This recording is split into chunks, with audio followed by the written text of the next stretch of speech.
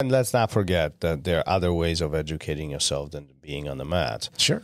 Being on the mat is probably the most important one, but you most definitely can educate yourself off the mat, and that should count for something, right? But many of us don't even do that, right? Sitting in front of TV and watching Netflix is not educating yourself, right?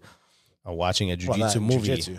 Well, Yeah, watching jiu-jitsu movie is not... You're not going to learn anything from John Wick. John Wick is not teaching you jiu-jitsu, right? But, you know, maybe perhaps spending 15 minutes, and I'm not kidding you, 15, watching a constructive jiu-jitsu instructional could really bring you benefit. And I don't mean scrolling Instagram. I mean actually watching and educating yourself. All that is part of your education. All that is part of your success.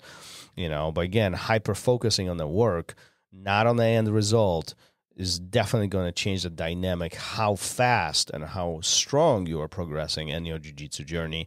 And this is not only applicable to jiu-jitsu, right? Whether you play checkers, skydiving, or doing whatever woodwork, whatever other skills that you're trying to learn is going to be the same thing. Playing a guitar, playing a piano is the same thing, is a consistency. Yeah. This is not jiu-jitsu related. This is education 101. Consistency of acquiring the knowledge and then cataloging it so you can recall it at the right time